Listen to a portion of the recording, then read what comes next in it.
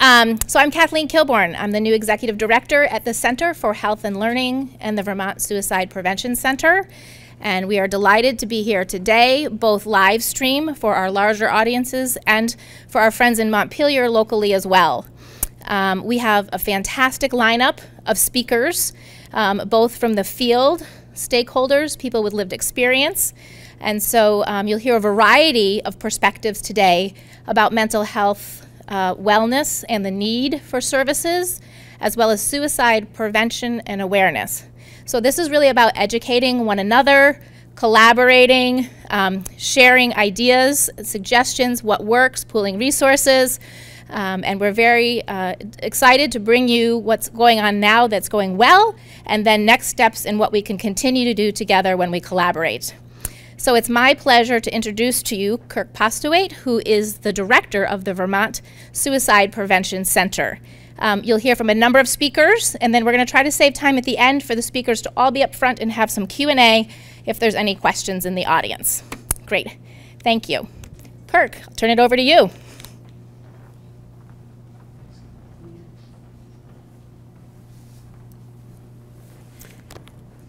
Thank you, Kathleen. Get the mic set up. Good afternoon, everyone. My name is Kirk Postlewaite, and I'm the director for the Vermont Suicide Prevention Center through the Center for Health and Learning.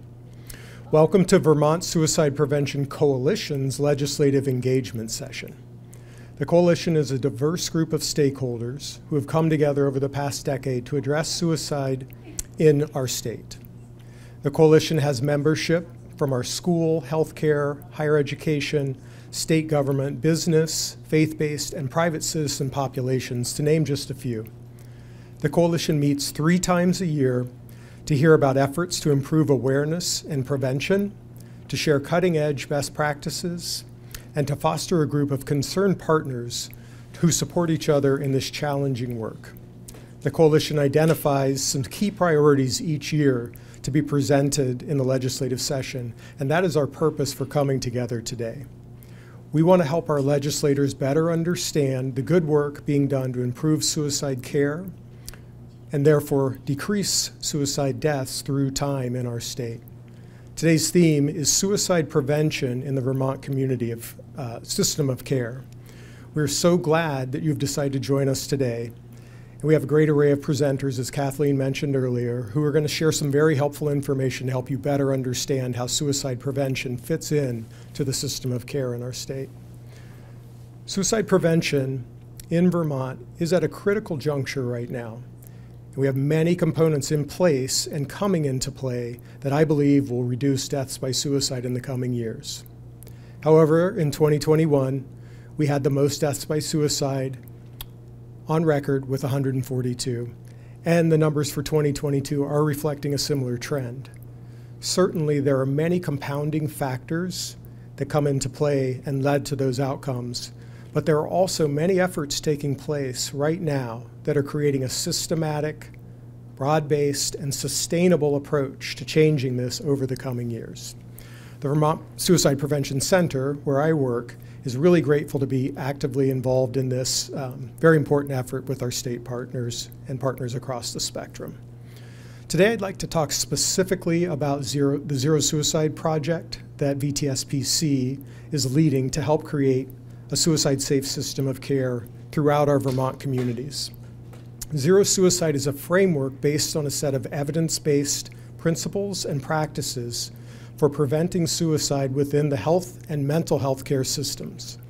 To quote from the Zero Suicide website directly, the foundational belief of Zero Suicide is that suicide deaths for individuals under the care of health and behavioral health systems are preventable. For systems dedicated to improving patient safety, Zero Suicide presents an aspirational challenge and a practical framework for system-wide transformation towards creating suicide-safe systems.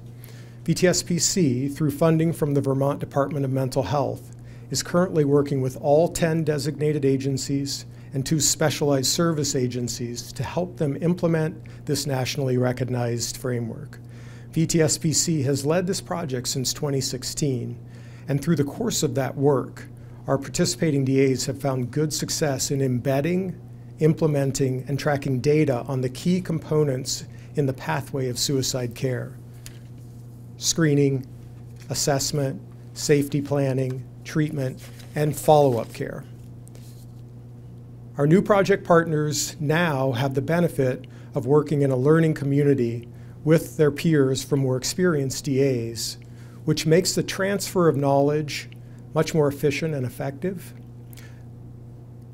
This year, VTSP's work also includes a mini-grant project to connect primary care partners with their community's designated agencies to create suicide-safe systems of care that are outside of organizational boundaries, that break through the silos, as you often hear, and actually create suicide-safe pathways across communities. VTSPC works with our partners systematically to implement zero suicide.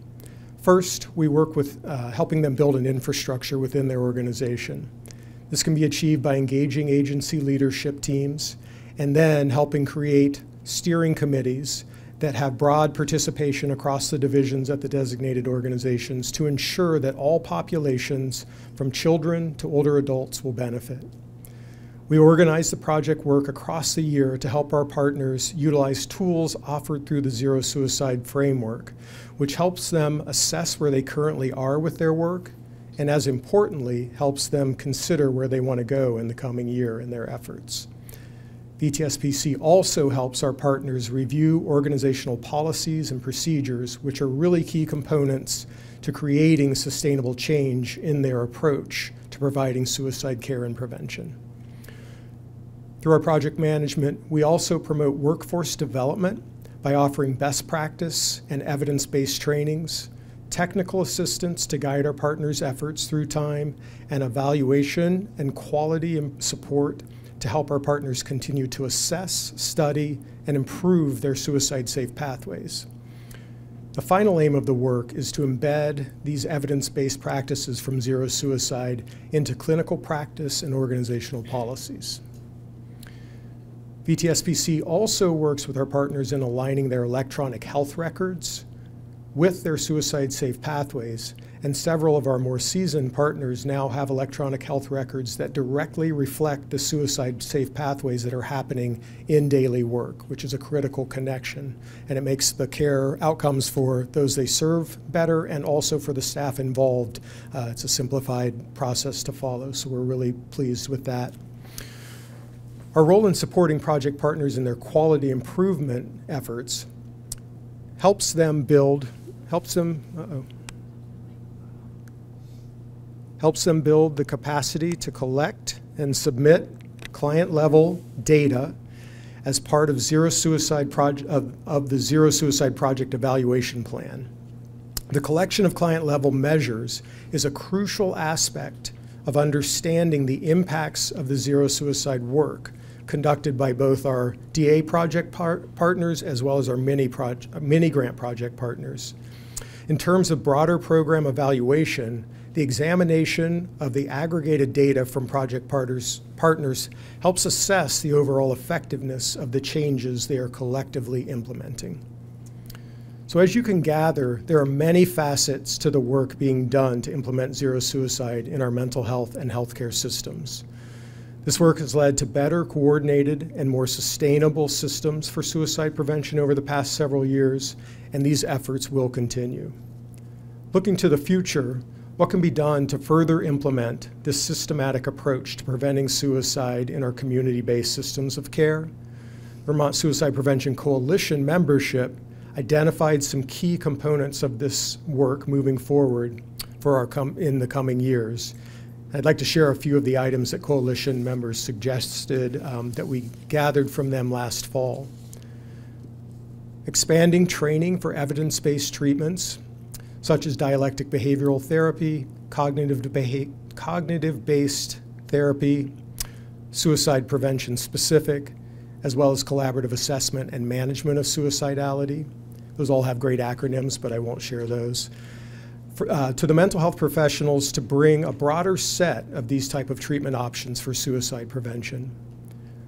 Offering access to ongoing suicide prevention awareness trainings, also known as Gatekeeper, with the focus on cultural considerations to best serve certain demographic groups, such as older Vermonters, LGBTQ Vermonters, middle-aged men, and new Americans joining the fabric of our communities. Creating data management systems through the creation of a data dashboard to manage suicide prevention across time, both within and between organizations.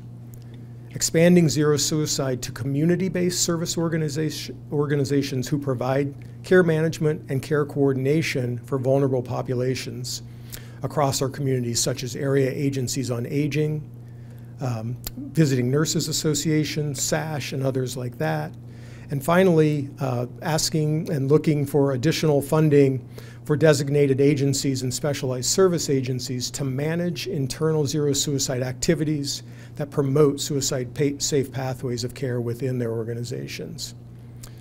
So there's good work being done right now, and there's good work to be done in the coming years. And I am confident that the efforts being made across sectors will help us turn the curve on suicide in a positive direction.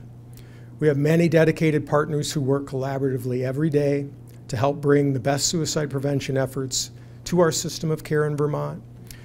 And we at the Vermont Suicide Prevention Center are so grateful to be part of this effort. As I mentioned earlier, we have many great presenters today. Right now, we're going to share a video of Chris Allen, the new Director for Suicide Prevention from the Vermont Department of Mental Health, and then we'll have some of our other esteemed presenters join us after that. So again, thanks for being here, everyone. Good afternoon, and welcome to the Vermont State Legislature Education Session presented by the Center for Health and Learning. Without their assistance, we wouldn't be able to host this event. Thank you to Kathleen and Kirk and the rest of the CHL team for this wonderful event. My name is Chris Allen, and I'm the new Director of Suicide Prevention at the Vermont Department of Mental Health. And I'm honored to be in this role. One thing that I've noticed in my short tenure here is that the strength of partnerships with other organizations, departments, and agencies is critical to addressing suicide.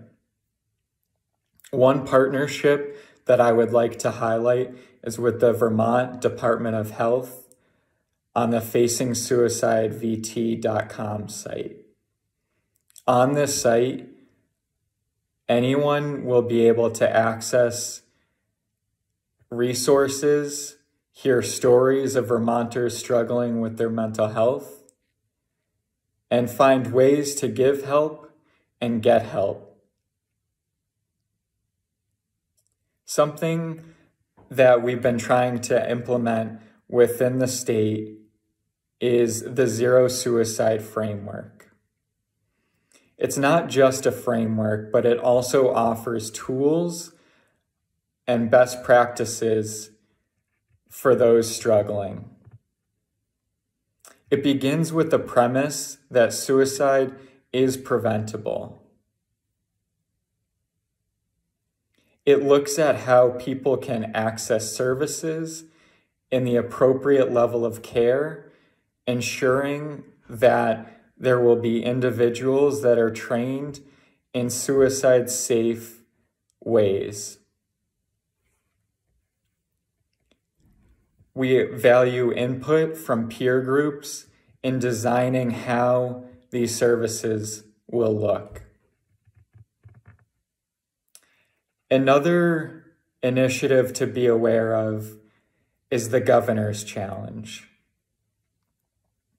Service members, veterans, and their families are identified as a group at high risk of suicide.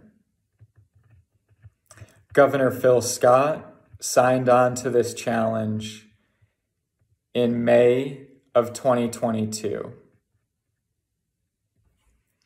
Currently, there are 3 work groups that are focused on identifying service members, their veterans, and families and screening for suicide risk.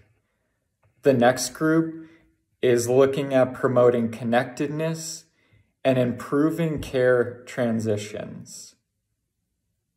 The third work group is looking at increasing lethal means safety and safety planning. Through these work groups, we're able to look at how to implement various strategies to get Vermonters the assistance and help that they are needing when they are wanting it. Another resource to be mindful of for neighbors, community members, students, grandparents, anyone, is the 988 Suicide Prevention Lifeline.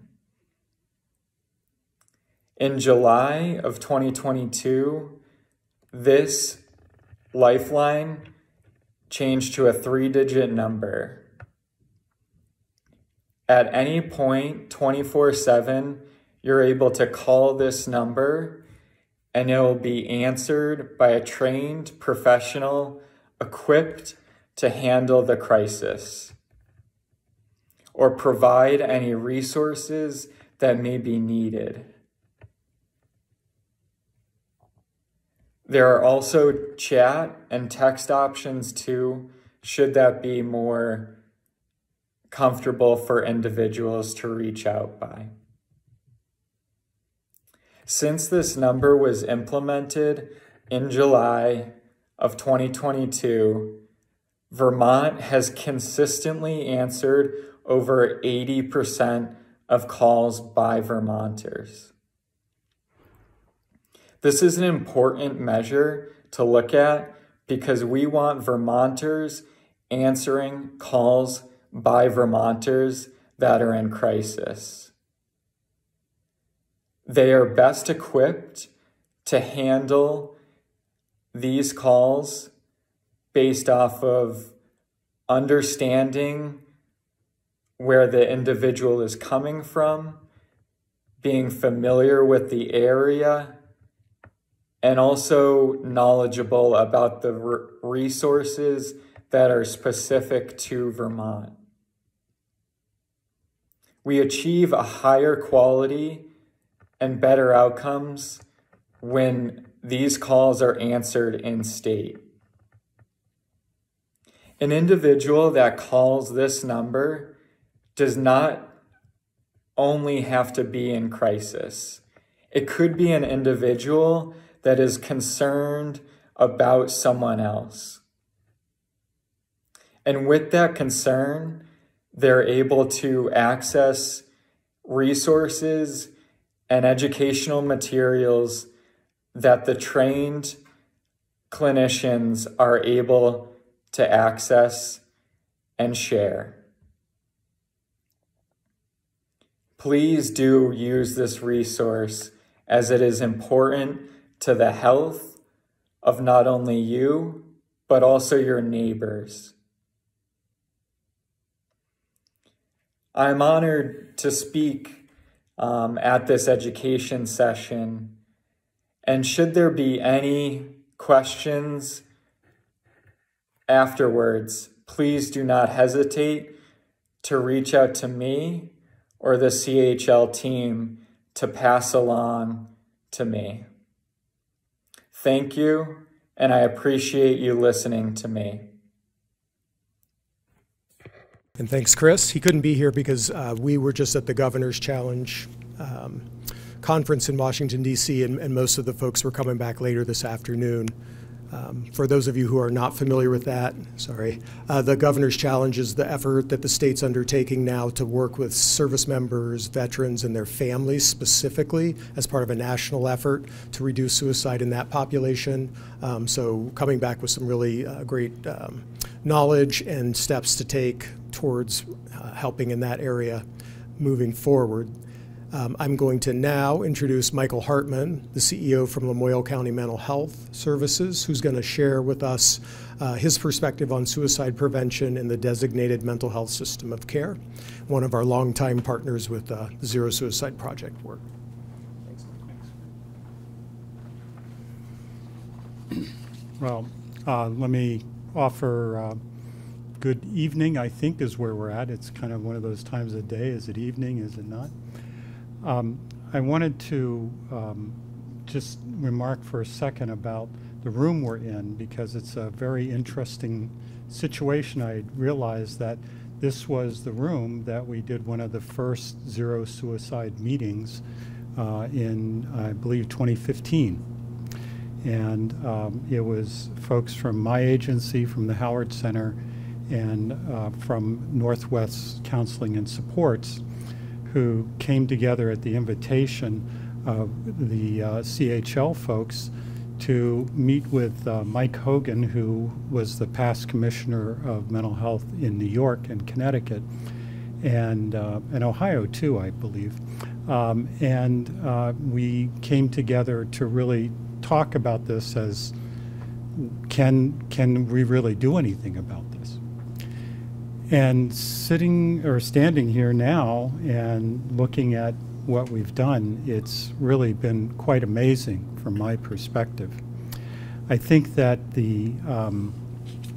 one of the most dramatic pieces is really how much more we know and understand about suicide than we did that day. And we had a number of doctors in the room, number of us.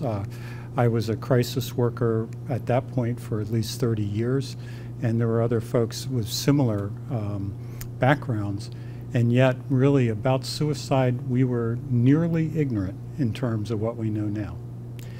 And I want to just kind of briefly run over where I think we've come from to where we need to go. And that is that, you know, in the beginning of this, it really, I started doing crisis services in the mid-'80s. And that was really response to suicide many times. It was a response to somebody already having died by suicide. And it was often helping family members or other people cope with that death. And then we really concurrently, but growing from that time period, was really started learning how to do some intervening activities, training staff to be more adept at recognizing risk. And that was mostly looking at age and substance use and other kinds of pieces like that.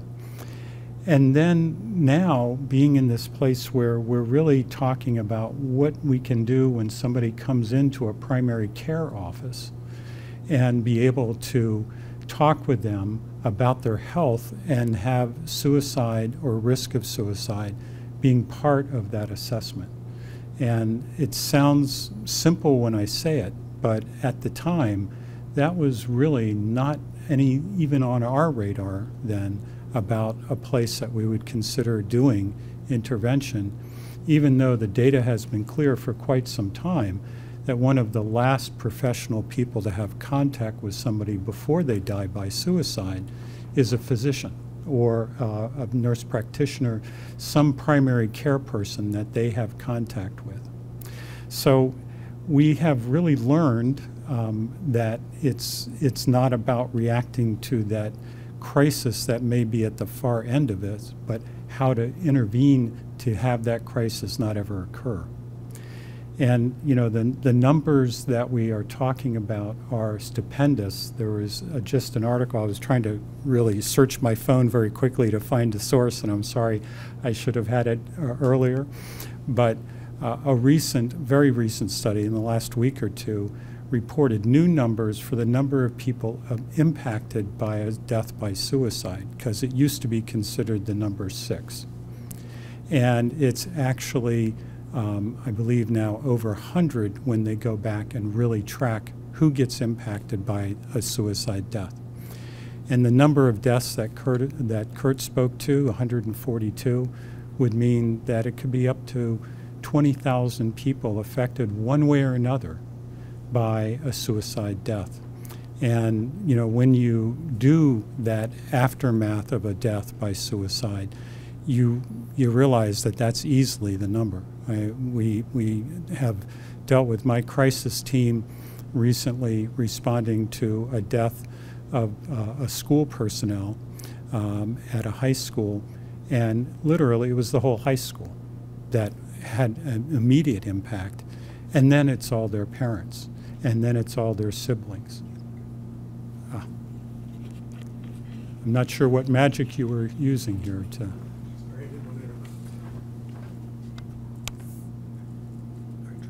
Try it now. Try it now. You have to be a little closer. A little closer.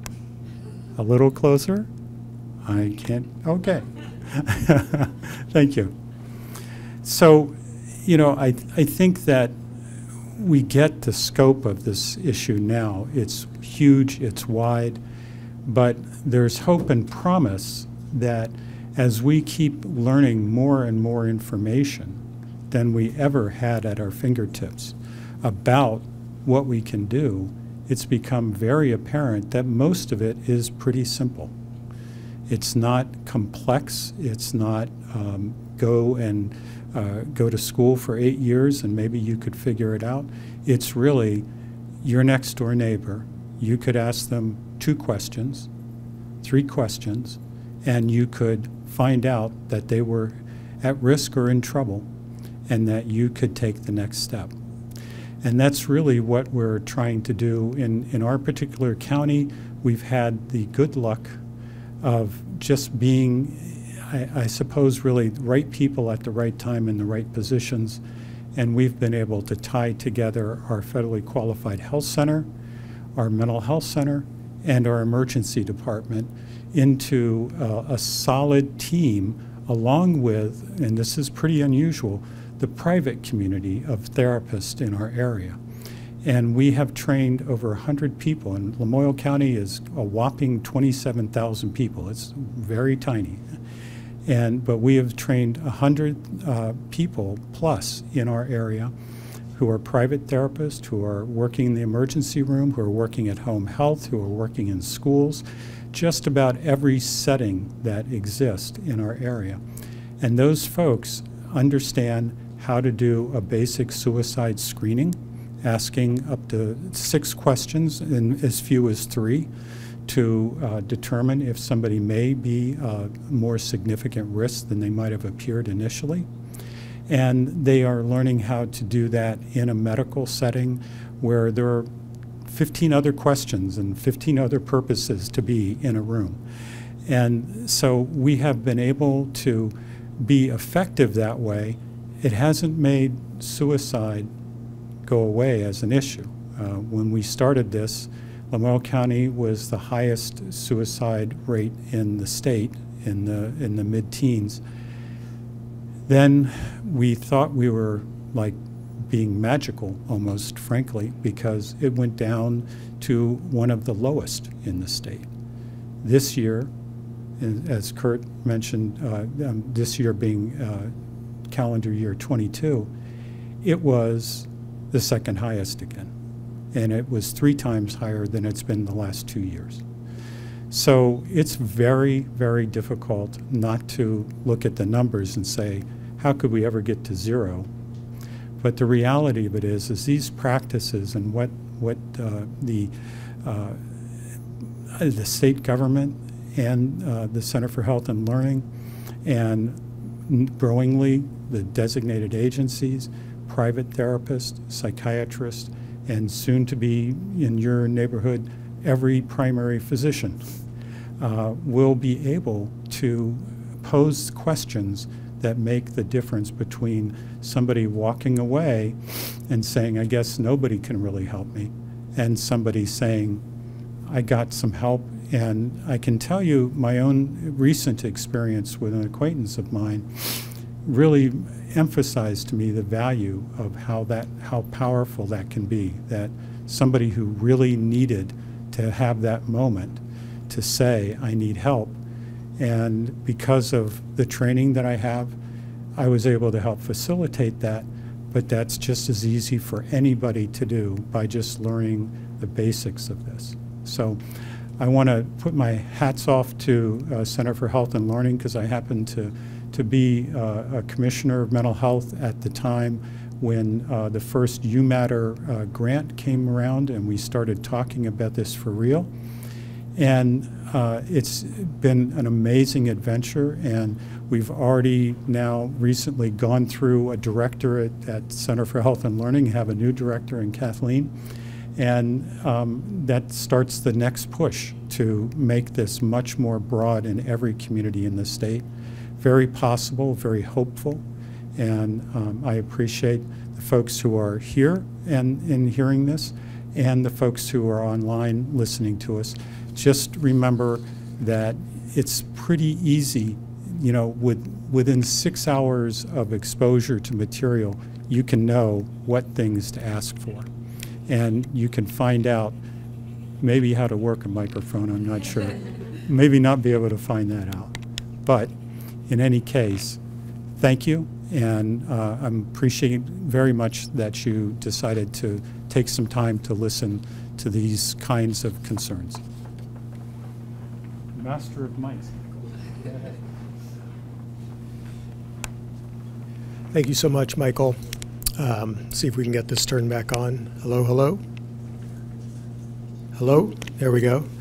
All right, next we'll have Dr. Rebecca Bell, who's joining us from the University of Vermont Medical Center, and she is going to speak to us today about mean safety and the critical importance of considering that in suicide prevention. Thanks. So what's the magic here? If it goes off, just hold it? You have to hold it for like 3 seconds. Okay.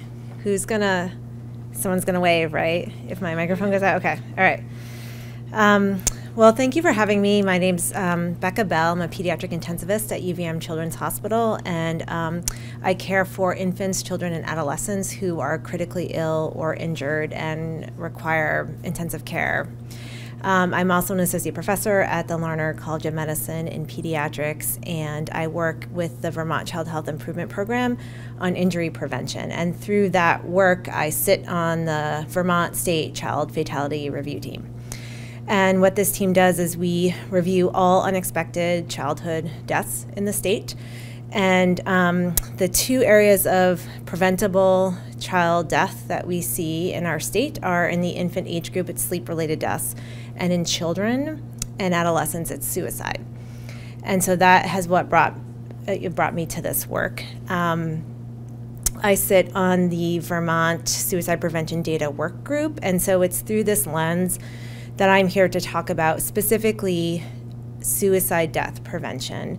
And I'll talk a little bit about how there's a little bit of an uncoupling between those who experience suicidal ideation and make suicide attempts, many of which I care for in the intensive care unit, and those who die from suicide in Vermont. They are not necessarily the same population. And so understanding that will help us address this issue. We have many, many approaches that we need to employ to help all the people in our state. Specifically, when we're talking about moving the needle on suicide death in Vermont, we need to talk about access to firearms, because that is how Vermonters are dying from suicide in Vermont. So firearms are the most common method used in suicide deaths in Vermont. This is true for every age group, even children in Vermont, and it is more common than all other methods combined. And this makes sense when you think about it. Firearms are the most lethal method, and when we think about lethality in medicine, in suicide attempts, we think about the inherent deadliness of the method.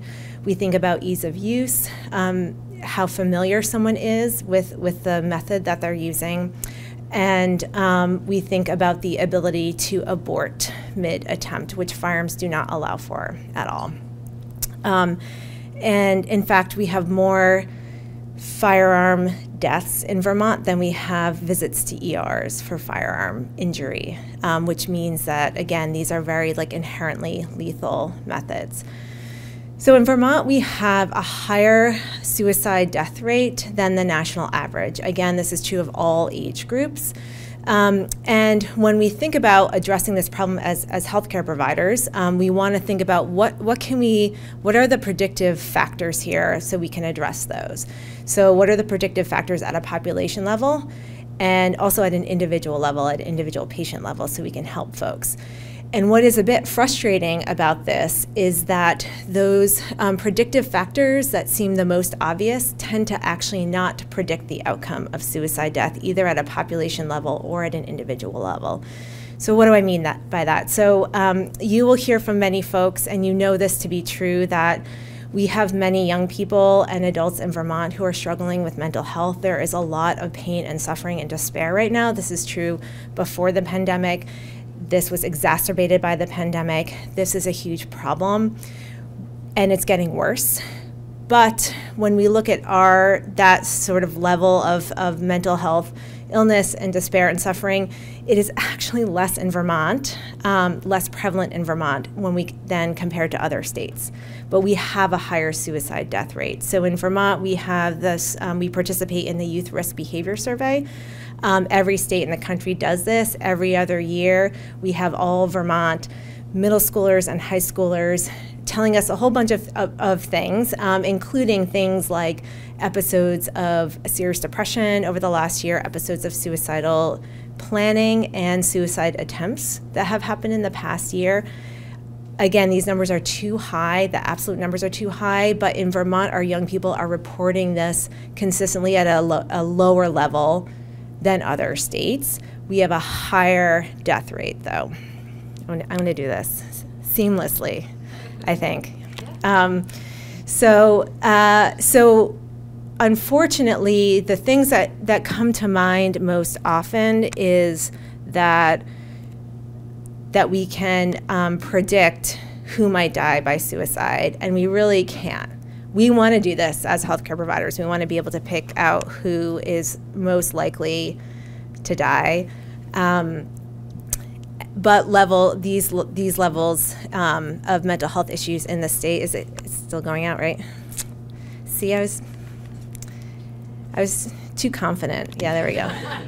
I have to be more humble. The microphone wants me to be a little bit more humble. I think maybe I'm even holding it too long. Okay, how's that? Good.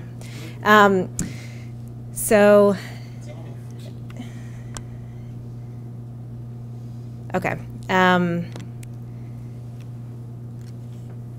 So at the individual level, what we do know about people who use a firearm in their suicide attempt are oftentimes, when we compare those folks to those who've used a different method, what we find is that they are more likely to make their attempt more impulsively. So they've thought about it for a short amount of time. They are less likely to have a history of mental health issues. They are less likely to have made prior suicide attempts. So when we think about how we can identify these folks in our communities, our loved ones, how do we identify that? And it is a very understandable human response to want to think about why this happened when somebody dies by suicide. We want to think about what somebody was thinking about, what the intent was.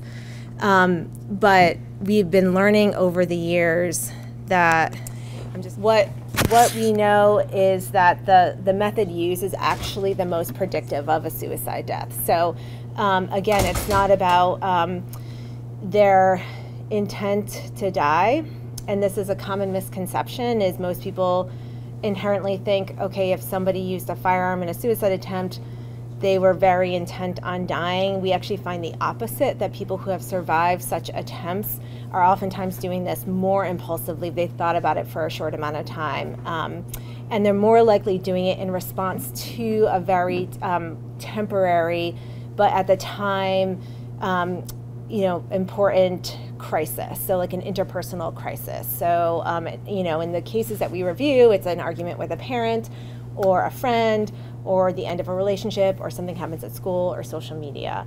So the question is, can we identify when that's going to happen and prevent that, or do we say we need some universal measures that we employ? Because I can't tell you when an adolescent is going to have a crisis. I don't think any parent of an adolescent can. And so what we need to do is create an environment of safety, because we can't prevent young people or our loved ones of any age from experiencing a crisis, but we can prevent them from dying during one if we can keep them safe, give them some time and space.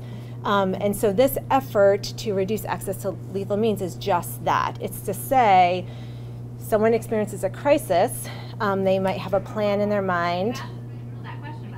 That microphone works now. It's like taunting me out there. So what we want, if we can, should I try this now? Yeah, it should work. Okay. Right in there. All right. Here we go.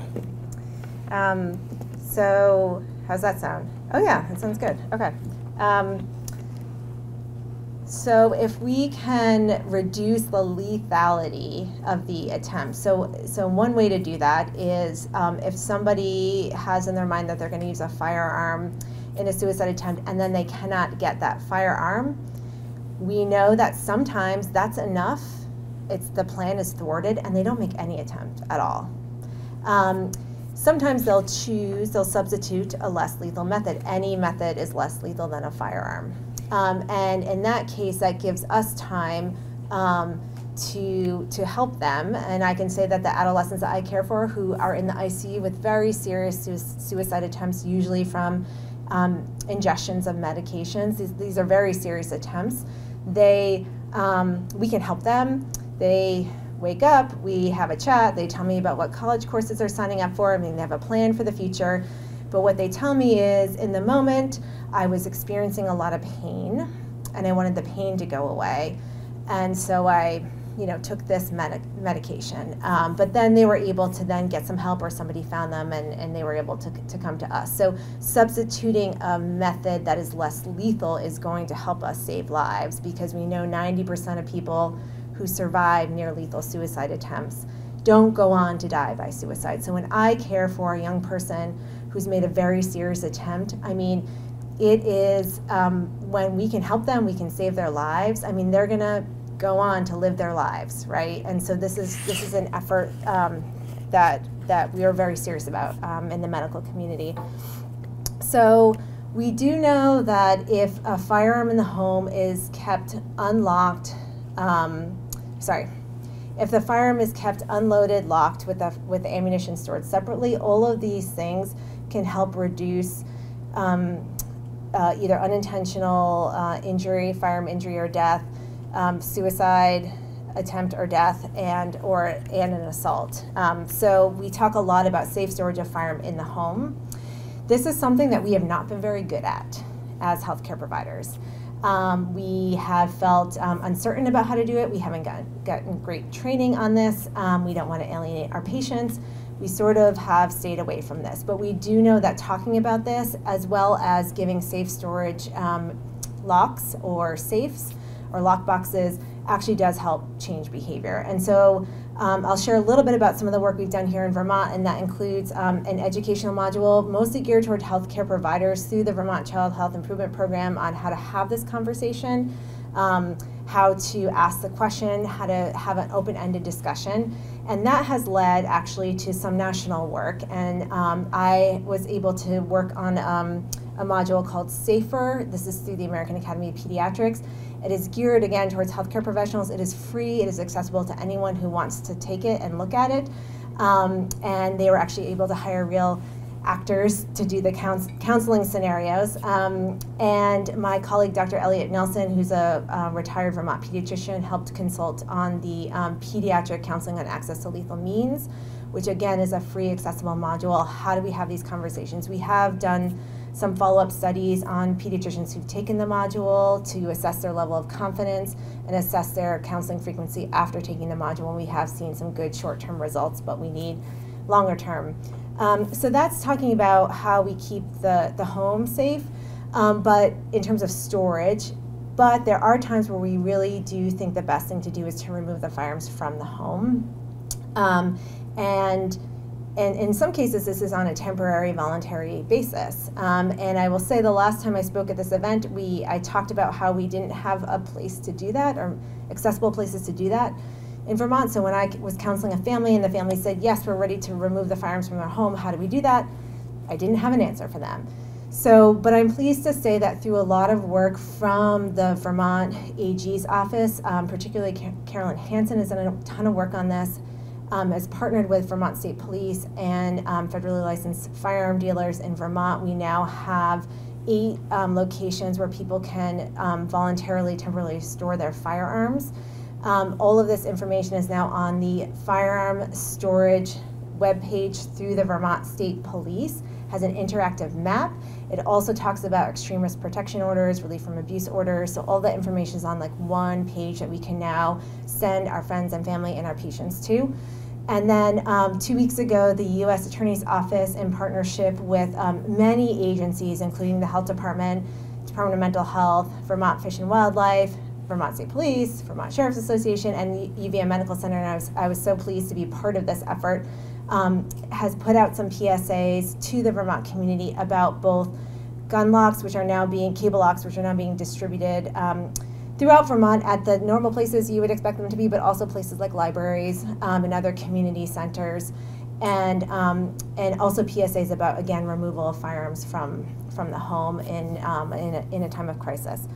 So I think I want to end by just acknowledging and recognizing the work that has been done by the legislature already this year. This is like, we talk about this every year. I'm so happy that people are here and are so engaged and involved. And I didn't say this at the beginning, but I am also in leadership in Vermont Medical Society, so I'm the president-elect of the Vermont Medical Society. We represent over 2,000 Vermont physicians. We have been, in addition to doing this work, really advocating for some legislative changes, and really want to thank, in particular, the House Health Committee, in which we have some leadership here.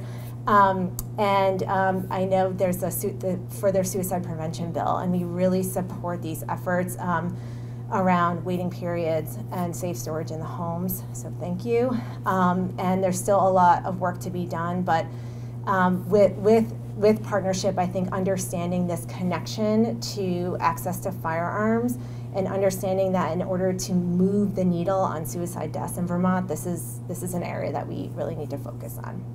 So thanks very much.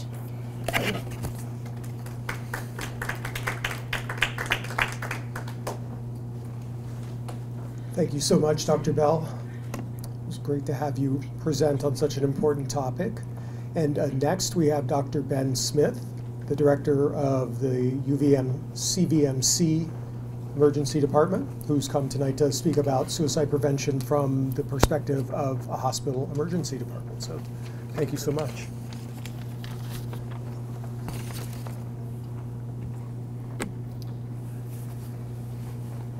Hello, and thanks everyone for inviting me here today. My name is Ben Smith. I am the director of the emergency department at Central Vermont Medical Center, which is just up the hill from here. I've been an emergency doctor in Vermont for almost 17 years, and an ED doc for 20.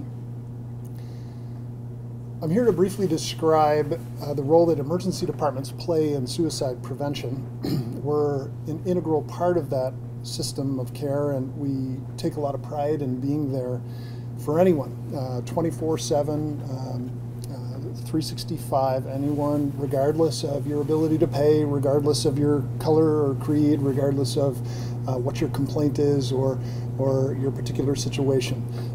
It's not only the value set that draws many of us to emergency medicine, but it's actually enshrined in federal law. We see everyone who comes through our doors and assess them for emergency conditions, and that is core to our role and our position in the system, and something we take incredibly seriously every day. We have in our emergency department and most across the state policies, procedures, and practices that support the effort of suicide prevention. We universally screen all patients who come to us for care for suicidal thinking. Earlier was mentioned the sort of series of screening questions, and we use those for every patient that comes to our emergency department. We partner with our designated agencies. We have an incredibly dynamic and powerful relationship with them. They are, the screeners are my personal friends at this point. We work with them every single day. They're often in the ER at all hours of the day and night. And they screen patients. They work with us to coordinate care, to safety plan for the patients, and it's a very powerful relationship. They do amazing work. Our staff in the ER are trained in de-escalation techniques. They're trained in trauma-informed care. They're trained on counseling for access to lethal means, all of which are cutting-edge techniques that have been referenced in various ways today and are employed in our emergency departments. They're useful not only for suicidal patients, incidentally, but for all patients struggling with all different forms of mental illness. We're lucky at our hospital. We also have psychiatrists who are available to consult on our patients. We're one of the few hospitals in the state that actually has that capacity in person, so we, of course, make use of that. We've built safe spaces in our departments, and that's true of many of the ERs around the state over the last 10 years that have changed their physical plant to develop safe spaces for the management of these situations. In the emergency department, we intersect with people's lives when they are often at their most vulnerable. And it's an absolutely critical opportunity to pick up on perhaps previously unrecognized depression or suicidality. And we take that role incredibly seriously, as I've said. So emergency departments are an integral part of suicide prevention.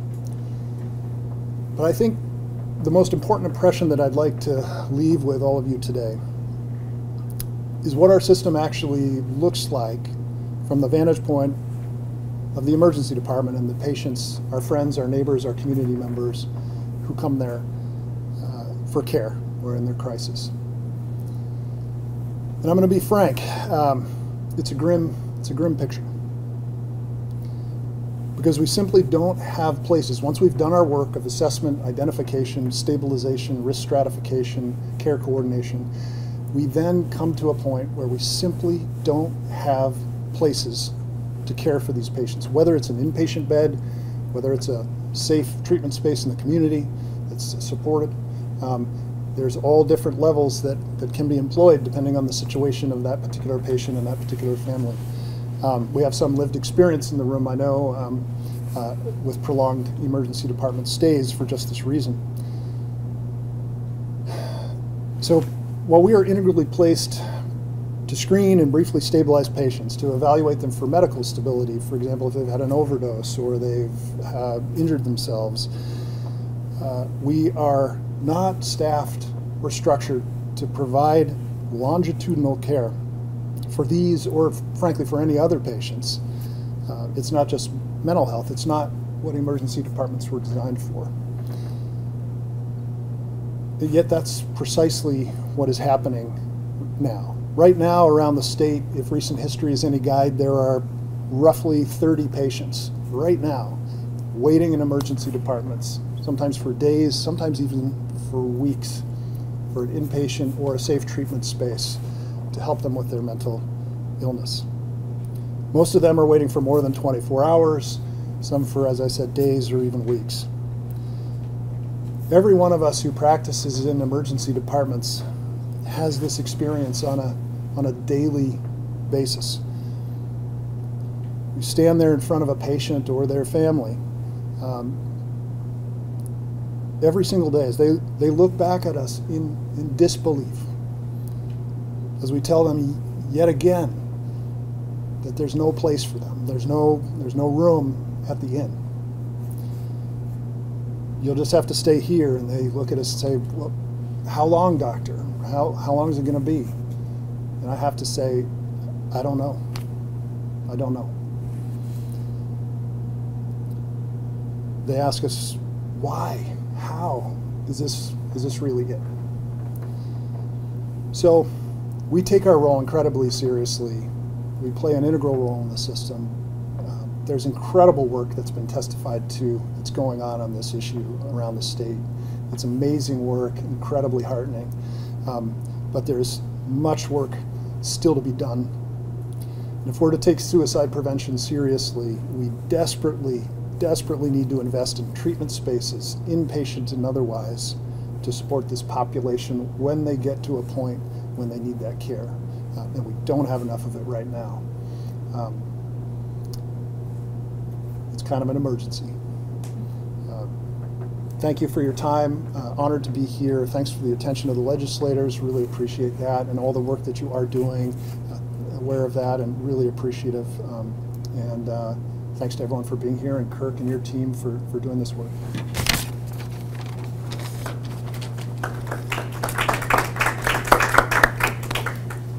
Thank you, Dr. Smith. We appreciate you sharing your perspective with us tonight. Next, we have Thomas Moore, who's coming to us from the University of Vermont, and specifically the Chittenden Accountable Community of Health. He's going to speak to Cash a bit about suicide prevention in the community itself. So thank you so much, Thomas. Thanks, Kurt. I need to kind of have to get the mic right at your, yeah. Can you hear me? That works? All right.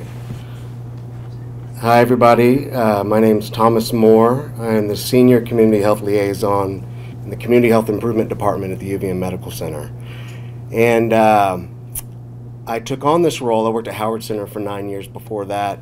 This was a new role that was created so that there would be an individual that was primarily focused on what's called the Chittenden Accountable Community for Health.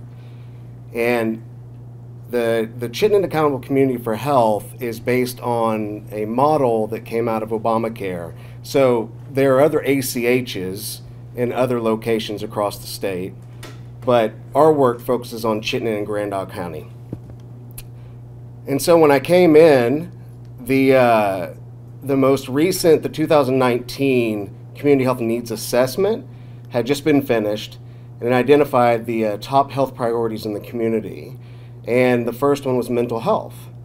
And so Cash decided that they wanted to focus on suicide prevention as a part of mental health. And in order to do that, we created 3 action teams called the Reducing Stigma Action Team, Screening and Intervention Action Team, and the Social Connectedness Action Team. And so I'd like to tell you a little bit about the work that has been done over the past 3 years to focus on those 3 areas. And so starting with the Screening and Intervention Action Team, the first thing that the team wanted to know was how many primary care facilities or practices in the community are currently screening for suicidality and are using evidence-based not screening, but intervention tools. And the survey results were not great, and we found that there were really little to few primary care practices that were using such tools. And so the team worked on developing a training, which I'm coming to find out there's other trainings out there that have been done as well, to train primary care providers on the use of the CSSRS, which is the Columbia Suicide Severity and Rating Scale, the CALM, Counseling on Access to Lethal Means, and the Stanley Brown Safety Plan. And we've had some good results so far. We've only worked with 5 different practices. But what we did is we recruited 2 experts from Howard Center that work in First Call and recorded them role-playing using these different tools, and then created basically a 45-minute training for providers, because we found that practices really have little to no time to sit and receive a training. And so we've had good results thus far in terms of providing a 45-minute training. And what's really neat is we've worked with our IT department at the medical center and are able to track the use of these tools through Epic. And so we're able to see if the training has provided the results that we want, knowing that it may not be the training that is the only variable, but we hope that it's contributing to an improvement thus far. And so Another part of the training that takes place with the practice is establishing a suicide-safe pathway to care. The quality manager for the Howard Center is on our team, and so we work hard for the primary care practice to develop a relationship with Howard Center so that they know exactly what's going to be offered when they call, say First Call, for example, because there are, as others have mentioned, not that many places to access, really. And so far that's been going really well in terms of the primary care practices understanding, I guess, better as to what they can expect when they do support a patient in that manner.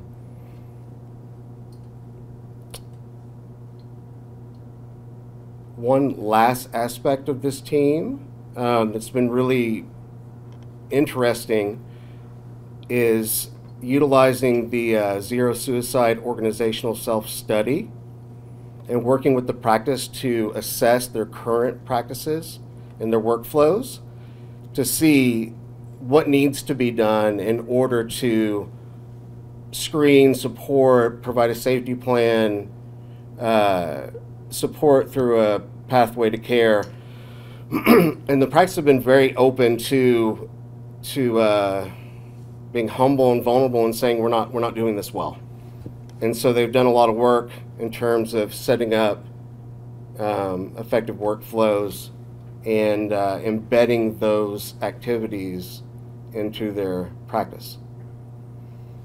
So more to come on that. We are currently recruiting other primary care practices to engage in this training, and after hearing information tonight, I think that we could beef up this training with other resources that are out there. The social connectedness action team, Kirk, let me know on time too if I go on too long. That particular action team kind of struggled off the bat to figure out what exactly do we want to do, because when you think of social connectedness, you think of, okay, hosting a party or something like that. And we were able to find out well, not find out, but meet up with a doctor down at Dartmouth who had been conducting research on loneliness with older adults based on their UCLA loneliness scale results. And it's Dr. Pepin, and Dr. Pepin produced some really convincing results in terms of doing a value-based intervention.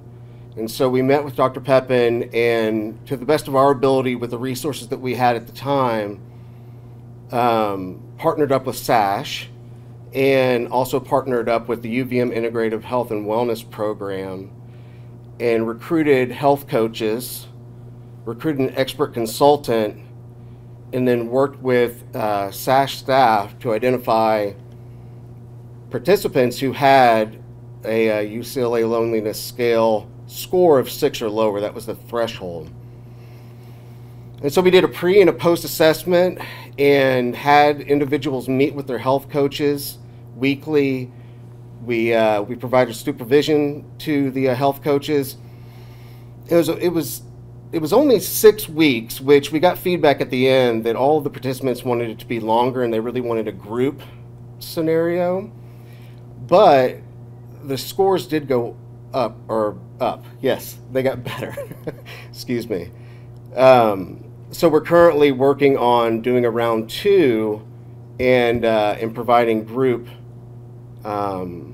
support as well in order to address loneliness and support connectedness, knowing that that does contribute to suicidality. And then the last team that I'll talk about real quick is our Reducing Stigma Action Team. The first thing that the team wanted to do was figure out how to measure stigma, being that it's kind of a nebulous thing to measure out in the community. And so the team did a lot of research and found an evidence-based tool out from Australia. It's called the Suicide-Related Stigma Scale.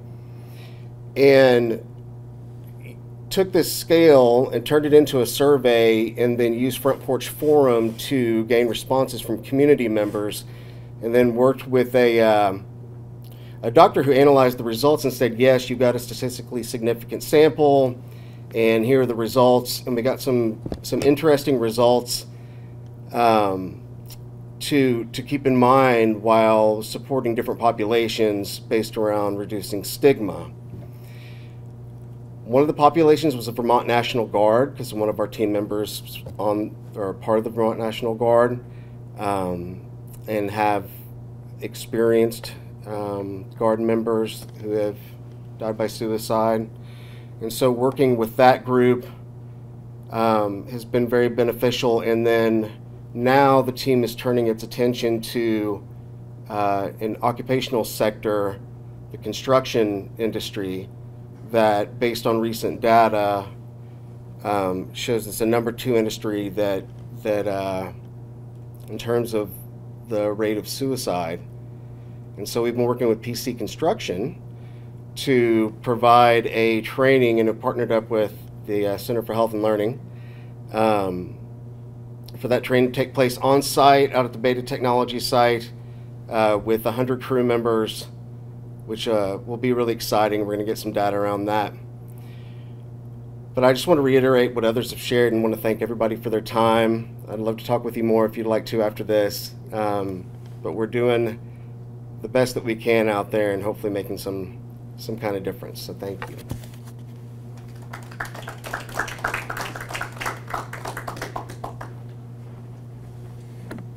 Thank you, Thomas. Okay, we have one final speaker today. We have Karen Carrera, who is the training coordinator for the Center for Health and Learning, one of my esteemed colleagues, and she's going to come up tonight and share some of her personal lived experience with you all. So thank you so much, Karen.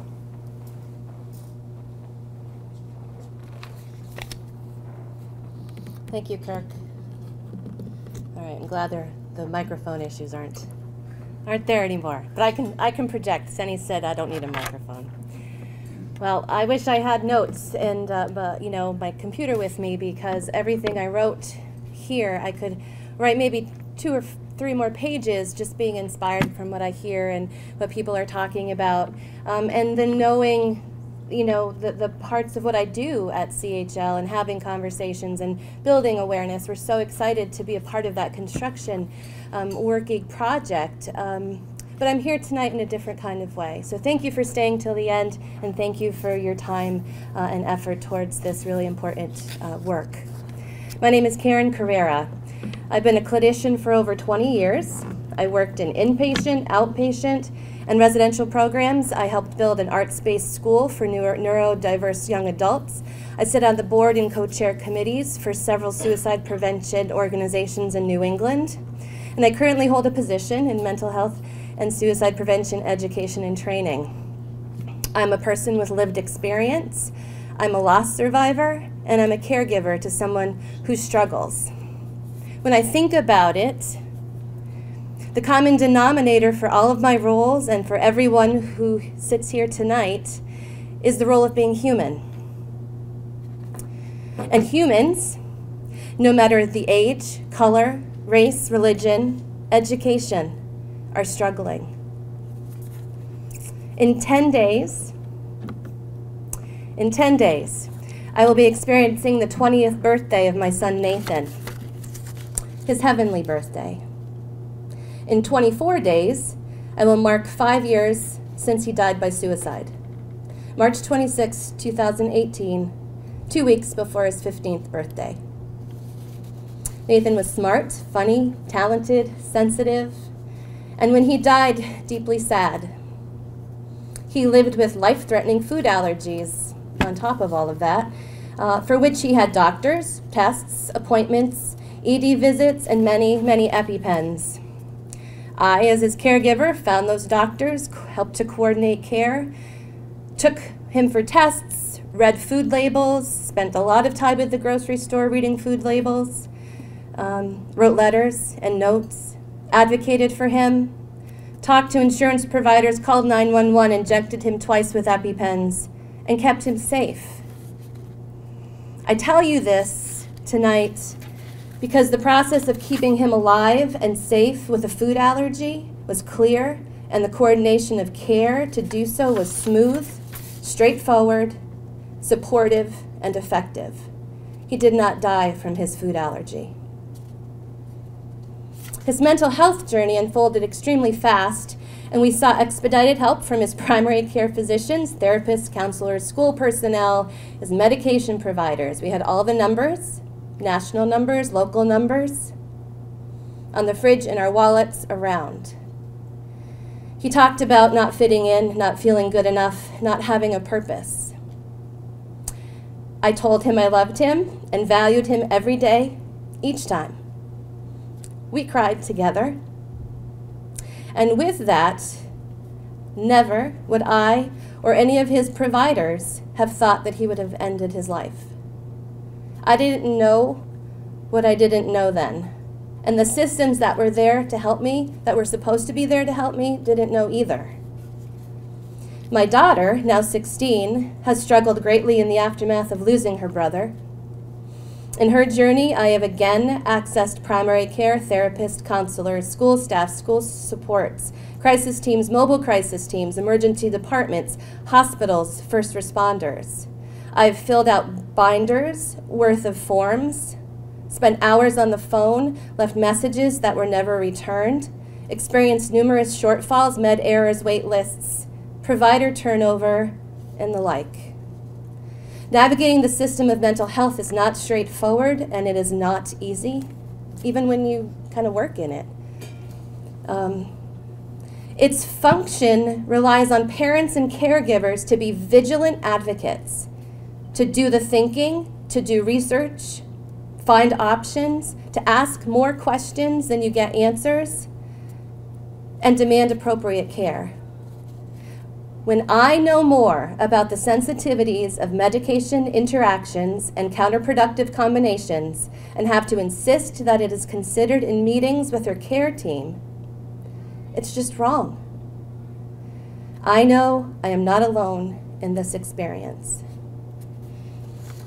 In this critical time, we have a significant opportunity and responsibility to the people of Vermont to do better. But that's not to say that things in Vermont people aren't doing good things. I don't want to misspeak about that. There's so much good work happening in Vermont, and I'm lucky to be a part of a team who's really at the forefront of doing that work. I'm grateful to have that perspective, but I know that there's so much more we can do. Zero suicide requires a system-wide approach to informed, coordinated, effective prevention and intervention.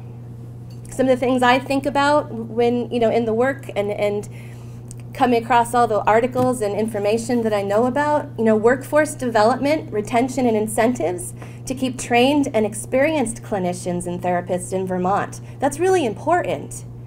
The stories experiences I've had and the stories that my friends tell me and colleagues tell me we got information when we did one of our trainings for an EMS group, and a national statistic is that one of the obstacles for EMS providers connecting to adequate care is that the clinicians that they are connected to don't have the experience enough to relate to what has happened in their day-to-day. And so they feel like it's just they're not connecting and they're moving on. So, we have also an issue with insurances and things like that. And clinicians coming right out of school, sometimes going right to private practice. But then that doesn't allow them to have the experience of working in a clinic or working with a team and getting that lived experience of those people doing the work. So there's lots of thought around what we can do, to support that and to support them. Because I know they all want to do good work. I know that. Continued coordination with EMS, police, mobile crisis, call centers, and EDs, right? Finding the funding, the resources, and the infrastructure strategies for the 988 system. Vermont is doing so much to be at the top and the forefront of that, because I know many other states don't even have these conversations, unfortunately. It's a national live system, and there are states that are not even having these conversations. So thank you, Vermont, for doing that. School engagement in the lives of the kids, right? Connecting the schools, the teachers, the counselors there with the kids and their families as humans, not the test scores, the mandates, the protocols. Research shows that school connectedness, back to what we were talking about older adult connectedness, but school connectedness is a major protective factor and prevention element for youth. If a kiddo can say, I have a trusted adult at that school, even if when they leave, they're going home to something that isn't so great, they look forward to going back to school and creating that safe space within that school. So the trainings that we do and the schools that are having the awareness trainings that we're providing are helping them with language and confidence. What we're doing is we're empowering these teachers to say the word suicide, to ask the hard questions. When we're in this work all the time, so those words kind of lose, that impact sometimes. But for someone who doesn't say that word all the time, that's a scary word. There's fear around that. The more we train, the more we educate, the more we empower, we decrease that fear, which then decreases the stigma. Seems like a simple equation to me. And I feel very grateful to be a part of that process to help people feel empowered to decrease the fear and decrease the stigma. Lastly, to borrow from tonight's program, suicide is leading public health problem in Vermont. More Vermonters died by suicide in 2021 than in previous years, with an average of 2 to 3 residents lost every week. The number of Vermonters experiencing social isolation, economic stress, adverse health impacts, and mental health challenges is increasing. It's everywhere. Your support is necessary to strengthen a cohesive system of suicide prevention and care throughout the state. I hope my words have met you in the work that you do and what you can bring to your work tomorrow. I thank the legislation for doing the hard work and having the hard conversations to bring this forward. And I am grateful to be able to stand here and share my son's story and to have an audience that will listen. And if we save one life, we save one life. Thank you very much.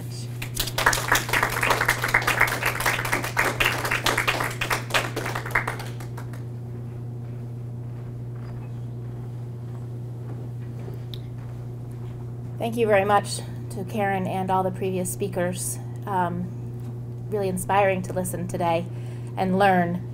Due to the time, we were going to do a formal Q&A, but I think given the time, we have refreshments that many people haven't enjoyed yet, and we'll take an opportunity to do questions in a smaller, less formal setting. So if you are here live, please feel free to stay a little longer, ask questions to some of our presenters or speakers, or make connections with people you want to be sure to stay in contact with after this. One of the common traits that we heard today was about not working in silos, but working collectively across the continuum. And if this event can help to do that, then we've accomplished a good part of the mission. So please do feel free to stay if you're here live. And to people on the Facebook stream, thank you for joining us. We appreciate it. If you have questions or comments, you can put them in the chat. We do have someone monitoring that for you at home, and we'd also be happy to help. If you are here, a couple things. Yes, we can validate your parking for you if we haven't. Logistics, right? 2, there's a QR code on that back table where Sunny and I are sitting. And if you don't get our newsletter but you'd like it, just pass your phone on that QR code. There's like 5 simple questions, and it's going to ask you what information you'd like, what information you don't want, and how we can help. There are also numerous help cards, as you see on our screen. We have these in a few sizes. We have some posters with us. If you'd like to put a poster up in your place of employment or your agency, we can share those with you.